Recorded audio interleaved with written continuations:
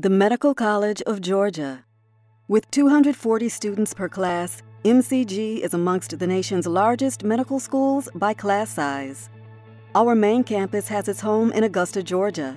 Our reach extends across the state with regional clinical campuses for third and fourth year students in Rome, Albany, Brunswick, and Savannah. In partnership with the University of Georgia, we have a second four-year campus in Athens.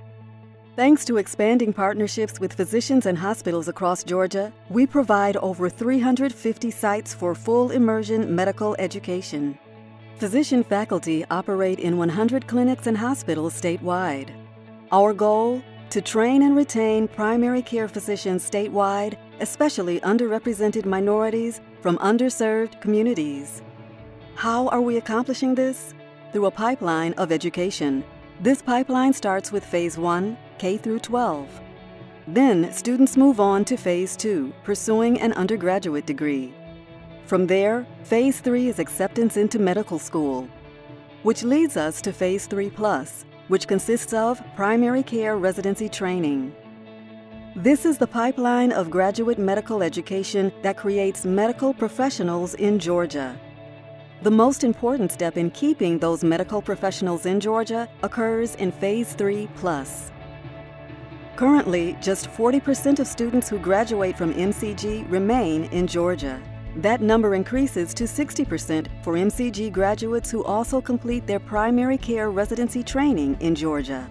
When those graduates are given the opportunity to earn loan forgiveness, that number increases to 80% that remain in Georgia. More medical professionals means better access to care and a healthier Georgia. But the benefits don't stop there. No, in fact, this causes a ripple effect that has a massive positive impact on the Georgia economy. It is estimated that by the year 2028, the economic impact of the physician workforce that remains in Georgia will grow to $442 million annually. This will also generate an additional 2,948 jobs. The economic benefit to underserved communities is quite impressive as well. By 2028, it is estimated that 48 MCG-trained primary care physicians will become doctors for 48 communities in need each year. This means that their workforce economic impact will grow to $106.1 million annually.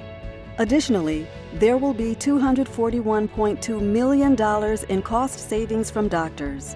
Combined, this means a total of $347.3 million in economic benefit to the state annually. Each physician who establishes a practice in the state generates an average of $2.2 million in economic impact for the state. If they establish a primary care practice in an underserved area, they can generate $3.6 million in healthcare utilization savings annually.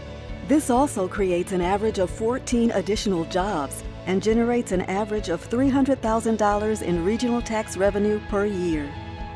For every MCG graduate who practices in an underserved area in Georgia, their total value to the state equals $7.2 million annually. In short, a one-time investment can yield decades of statewide benefits. All of this together leads us to a happier, healthier, and more prosperous Georgia.